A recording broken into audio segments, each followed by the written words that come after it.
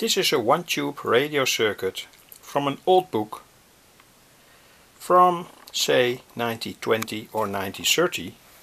I don't know that exactly.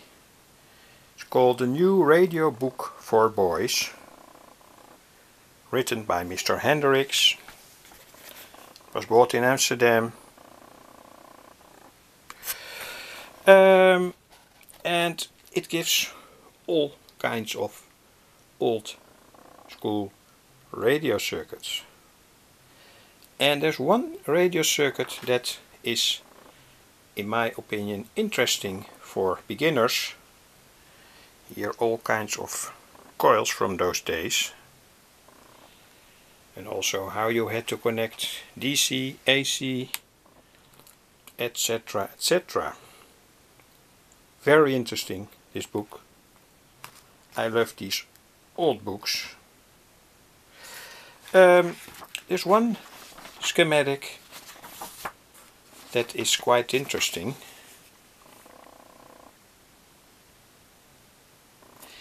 And that is this radio.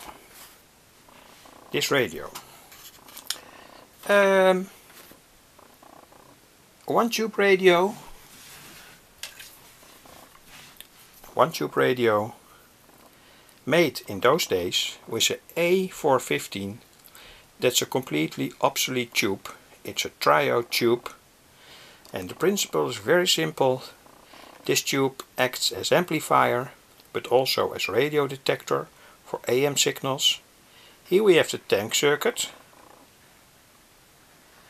Here we have the backcoupling coil. These coils are connected in a certain way. The radio signal comes in on the antenna.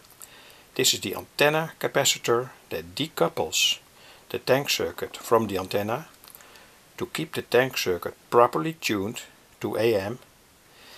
And then the radio signal enters the triode, and here the radio signal is amplified and detected. The detection has somewhat to do with the value from this resistor, so that's important.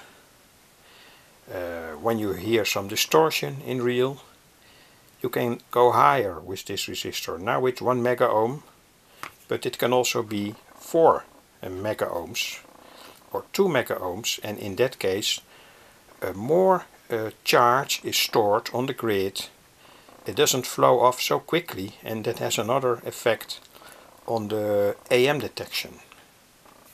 The telephone that was used in those days was a telephone from approximately 1500 DC ohms. Perhaps it is not easy to find such a telephone, but you can, for instance, use here a resistor from approximately 2 kilo ohms and bridge that resistor with a crystal mic, crystal earphone, only a crystal earphone, not a low DC ohms telephone. That will not work. Only a crystal earphone bridged with a resistor. This radio was made for batteries. In those days, 1920, 1930, many radios worked on batteries.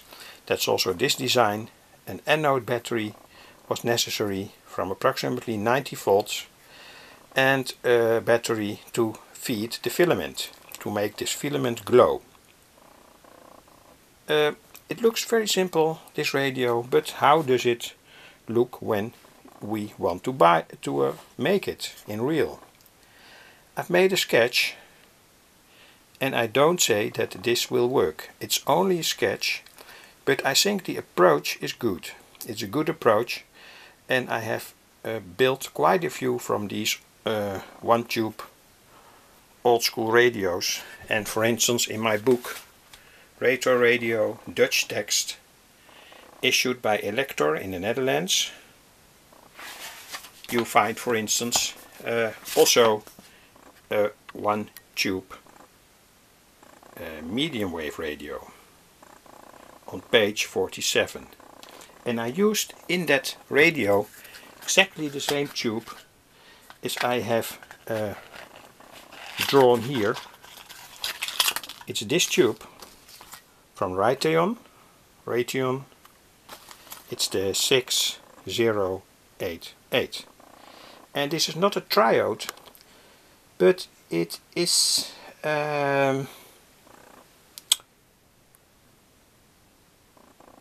another type of tube. I can't remember the word at this moment, perhaps I will tell that later. It's a shielded grid tube, and it does not have 3 electrodes inside but 4, but you can change that shielded grid tube to a triode by connecting pin 2 to pin 1. And you can surely find the connections from this tube on the internet, and it's very, very easy. Okay, this was my sketch to make such a radio when you want to do experiments with these kinds of radios and these simple one tube radios from the 20s. This is a good approach. A piece of multiplex, approximately 1.5 centimeters, glue a piece of tin plate at the underside, punch in a few brass nails here, make here a minus winding, and solder that winding through the wood to the tin plate. So drill a hole and solder a massive wire here. Then we have here the tuning capacitor. The tuning capacitor is in the circuit, that's this capacitor, on one side connected to ground. So this is the tin plate. One side connected to ground, there is a reason for that. And that is the so-called hand effect. When you touch with your hand to that capacitor, your body forms a kind of capacitive mass, and it can detune the radio from the station. But when you connect the mass from this tuning capacitor to the tin plate, to ground, that effect is gone. The backcoupling capacitor C2 must be completely isolated, and I've drawn it here. Isolated triplex, completely isolated. And also here comes a knob, and here also a knob. With this knob, with this cap, you tune into the radio stations, and with this knob you set the level of the backcoupling from the output here to the input. And you must set that in a critical way that the radio does not generate, and then the radio has its maximum sensitivity to receive the AM radio stations.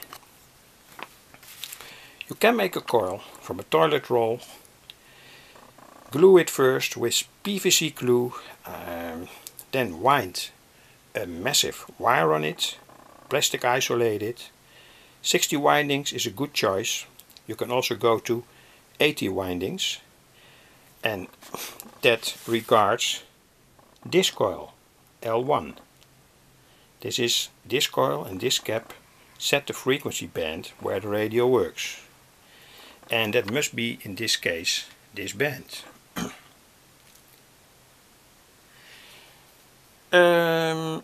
And this is the backcoupling coil. You can wind them together at the same time on the same coil in the same direction, but my advice, I think that will work better, to use not so many turns here for the backcoupling coil. My advice is to use 40 turns. So slip the wire out of your hands when you have 40 here, and wind on here with that 60 turns. As you can see, the antenna coil is connected here to the trimmer. The trimmer goes, it's also a capacitor, goes to the antenna. It must be approximately 4 meters. I think that will work. This is the coupling capacitor to the grid, C4, 220 picofarad. And I think that's all there is to tell about this circuit. The tube that you use must be a tube with not a too high amplification factor. So it must be quite a little bit a lazy triode tube. You can search that, for instance, in a tube handbook. Many tubes here, triode tubes, and I cannot say whether these are good tubes, but this tube, for instance, is not usable because it needs an anode voltage from 200 volts. I think a little bit too high for this application.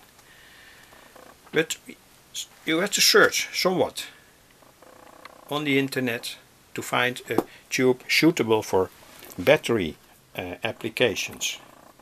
You can, however, also use a tube not for a battery application, and then you can find, for instance, such a tube. This is a modern tube. The filaments and the cathode are separated. So that's a difference. You have to supply the filament with a separate voltage. Often that is 6 volts for the European ECC tubes. You can use the whole circuit. It works the same, and but my advice is to slowly add a high voltage to the cathode. So when you use here a modern tube that has to operate on 150 volts or so, or 200 volts, don't connect that 200 volts suddenly to the tube. Slowly raise the voltage, for instance with a resistor in series, as a kind of procure. And in that case you can also use here a resistor instead of a choke coil.